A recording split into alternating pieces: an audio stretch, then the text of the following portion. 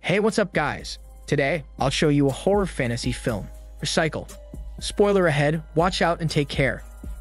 The movie begins with a famous romance writer, Ting, smoking in a dressing room after a press conference. She's a pretty woman wearing glasses. Her manager had blindsided her on stage and announced that she will be soon releasing her new book, RECYCLE. But the thing is, Ting is far from finishing the book, and she is furious that he is pressuring her with the announcement. She's always been a meticulous writer, and right now, she is struggling to develop the main female character in her new novel. Her manager assures her that she still has time, and announcing the book early is just a way to drum up anticipation. Ting wrote under a pseudonym and rose to prominence after her trilogy, My Love, became a smash hit. The story is a tragic romance between two lovers who met at the wrong time.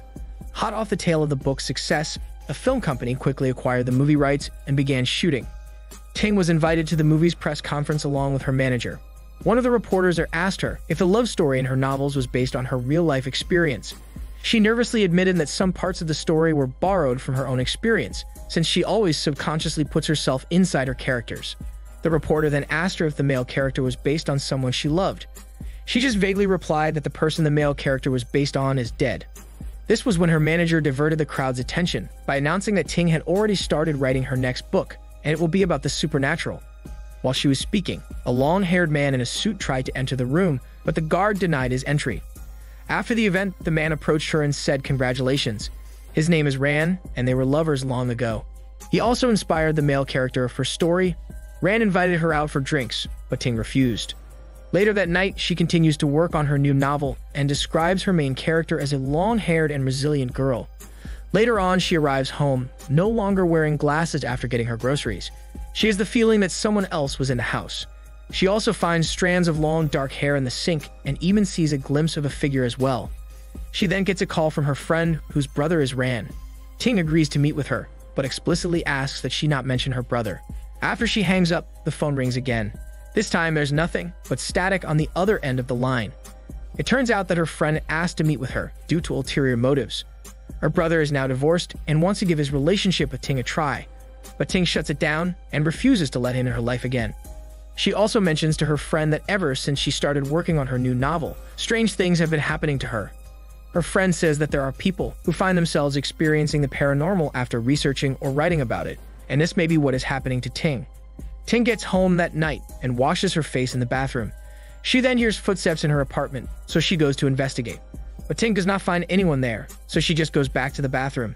She suddenly sees a woman with long dark hair covering her face in the bathroom mirror reflection.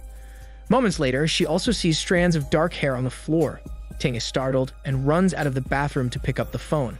However, she only hears coughs and groans from the other end. However, this strangely inspires her to write more. She sits down in front of her computer and types about her experience in the bathroom. The phone rings again, and she presses her ear near her answering machine. This time, she can clearly hear a baby wailing. Back at her desk, her crumpled drafts begin quivering inside her wastebasket. She grabs the piece of paper and reads her previous work. Ting realizes that the paranormal stuff she wrote in her initial draft is happening to her in real life, including the weird calls and the protagonist's long dark hair. Right then, someone knocks on the door. She opens it and sees Ran. He says that he called her telephone, but the line was busy, so he went up to her apartment to check on her. He is still insistent that they talk, but Ting does not let him inside. Instead, they go out to dinner. He explains that he's now divorced, and he should have left his wife 8 years ago when he fell in love with Ting. But he didn't choose Ting before and broke her heart, which, however, inspired her to write her best-selling book. He reveals that he couldn't leave his wife back then because his wife got pregnant. Then his father-in-law died, and he had to take over the business. He pleaded for Ting to wait for him to get divorced. But after a while, she got tired of his excuses and stopped replying to his letters. She is now glad she didn't sit around and wait for a shitty man who couldn't choose her. Ting leaves Ran alone at the restaurant. She walks along a deserted street, and suddenly the wind picks up, and a strange light appears in the distance. When she gets home, she writes about the strange occurrence. Ting briefly passes out and watches, as the words on her monitor mention that her protagonist went to a hallway. Out of curiosity, Ting runs out of her apartment and enters the elevator. It halts on the 7th floor, and even when she attempts to close the doors, it keeps opening on the same floor. A creepy old lady and a young child step inside, and the elevator finally closes. When the elevator reaches the ground floor, Ting walks out and the child follows her. The old lady says that they're not supposed to stop there, and they have one more floor to go. The child goes back to the elevator, and when Ting looks back, she watches as the two descend downstairs without the elevator moving. Ting presses forward and sees an exit. She steps outside and is awed by the city she sees. It is the opposite of the modern and flourishing city she lives in. Instead, it is empty, dilapidated, and the buildings are all run down. After walking for a short while, bodies start dropping from the sky. In front of her are people strewn all over the road. They start quivering and then rising up and moving in robot-like motions. Their faces are gaunt and gray with blank expressions. Across the street is a faceless woman with long dark hair, staring at Ting. She points one bony finger at her, and Ting feels chills down her spine. She takes it as a sign that she should go, and she takes off running while the bodies are going after her. She manages to lose them and ends up at the end of the street. But the edge is like a cliff, and beyond that is just a vast and inhospitable expanse. She can't move forward, and behind her is the faceless woman. So she ducks to the side and hides in one of the buildings. She locks the door behind her, with more of the bodies slamming at the door. Ting goes down a narrow set of stairs and heads toward a dark alley line with windows. Ting exits this building and enters an open space with a working Ferris wheel in the middle. Suddenly, she sees an old man sitting on the bench. He asks her how she got there, and Ting asks him where she is. The old man calmly flips through a notebook and asks her again how she got there. So she tells him about going down the elevator and seeing an old lady with a young child. The old man cryptically says that she does not belong in this world. Ting is puzzled, since he looks like a regular human, but he quickly mentions that he is not like her. He then pulls out one of the crumpled draft pages from his pocket. Upon seeing it, Ting remembers that all this started when she first began writing her next novel. The old man explains that she is one of the creators of this world.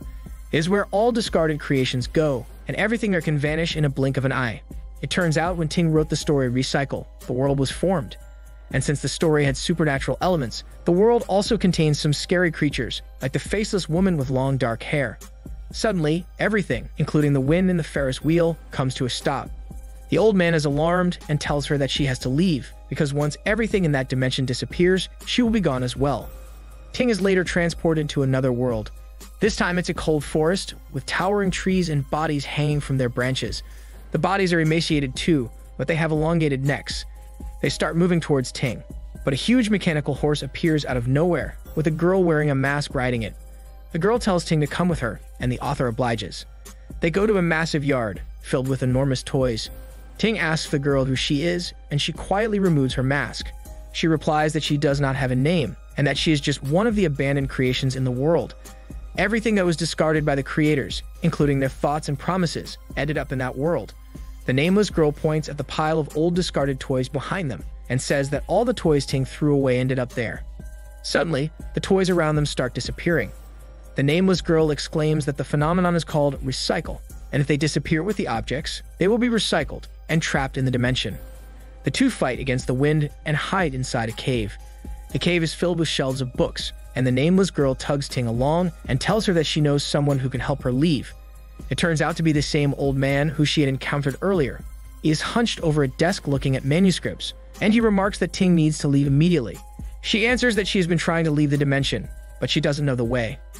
Finally, the old man relents and retrieves a book from another shelf. For Ting to be able to go back to her world, she needs to go to the transit, but she can't make it there on her own. Fortunately, the nameless girl volunteers to help her get there, and the old man will show them the way. Based on the book, Ting has to pick wildflowers, then take the path covered with hell money.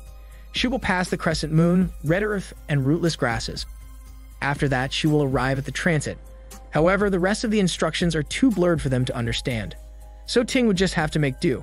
Before they leave, the old man gives her some hell money. Ting and the nameless girl start their journey. Their first obstacle is a bridge filled with the walking dead. Ting has to hold her breath and blend in, or else the dead bodies will know that she is not one of them. So the two carefully walk across the bridge. Ting makes her expression go blank, and her movements robotic to blend in. Still, some of the bodies curiously look at her. They are near the other side, but they have to step over some broken stones first. Ting gingerly steps over them, but the ground gives way, and they struggle to hold on to the bridge. The sound attracts the bodies, and the two quickly heave themselves over to the other side. Ting jumps first into a hole. She lands inside a tunnel with red stone on the walls. Inside the tunnel are tiny baby fetuses, still connected to umbilical cords. As she walks deeper into the tunnel, the babies get bigger until they wake up and shriek at her. The nameless girl appears and points her toward the exit, and Ting tries with all her might to ignore the fetuses and concentrate on getting to the nameless girl. The nameless girl grabs her hand and tugs her outside the red earth tunnel. They emerge in a lush green forest. She asks the nameless girl what the babies were, and she answers that they were aborted fetuses who will keep on growing until they are fully developed. But they will be dumped in a certain dimension. Ting and the nameless girl continue walking through a field of wildflowers, but Ting suddenly feels weak and her hands begin to fade. The nameless girl also looks paler, and she explains that the closer to transit they are, the weaker she becomes. They pick the wildflowers and fall asleep on the rootless grass. When they wake up, Ting tells the nameless girl that she looks familiar. The nameless girl says that is impossible because she does not have a name.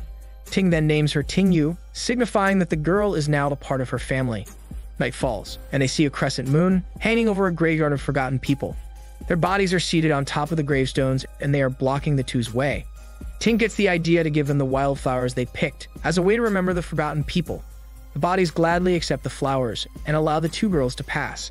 However, they soon run out of flowers, and the bodies demand more. So the two make a run for it, but the bodies catch them. Another idea forms in her head. She pulls out the hell money given by the old man and throws it up in the air to distract the bodies while they cross to the other side of the graveyard. In that way, they finally reach the transit, but the little girl is now fading away. Ting desperately suggests that the girl come with her to the real world, but the girl says it is no use, since she will be just a wandering spirit there. Ting has grown to love the nameless girl who had been her friend and ally in the strange RECYCLE world, and it breaks her heart to leave the girl behind in such a cold and barren place. But it is time for Ting to go back to her own world. She leaves the little girl slumped on the grass.